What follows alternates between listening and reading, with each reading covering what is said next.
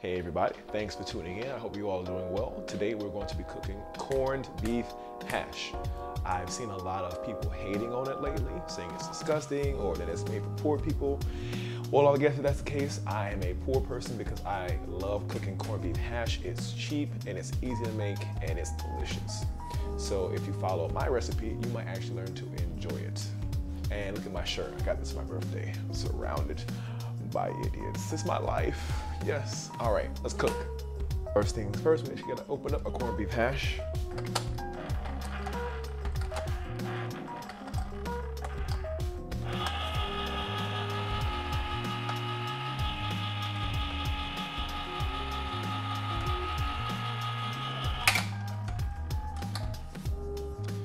Next, we'll take some actual peppers, cut them up.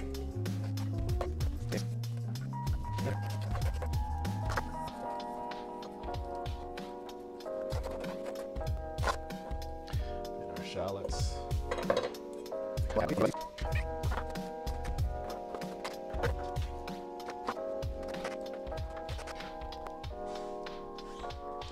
So cooking your corned beef hash is actually going to go fast. It's not something that takes a lot of prep or a lot of cooking time.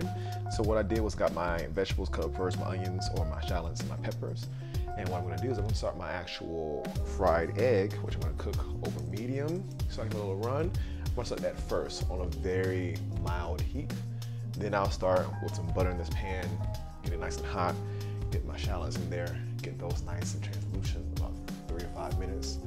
Add the corned beef hash, a little salt and pepper, peppers in there. I'll put in the spinach last because it cooks so quickly and it'll cook down so much. And then everything's pretty much done.